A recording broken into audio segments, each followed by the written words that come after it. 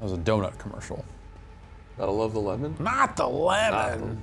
What's wrong with lemon donuts? That's nothing. But like, there was one dude who's like, they were talking like Winchell's got all these donuts, including this, and the lemon. And the guy was like, not the lemon. Ben, can you eat lemons on your diet? No. Actually, I mean, well, lemon juice.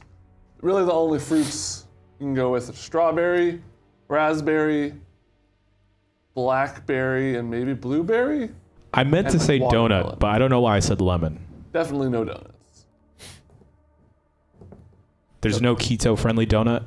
I'm sure you can make one. Like a no-carb donut that's just like, here you go, it's a hamburger fat with a hole in the middle. See, that's it. I'm into that. I mean, you can use you can use stuff like almond flour, xanthan gum. Ooh, what about cricket flour?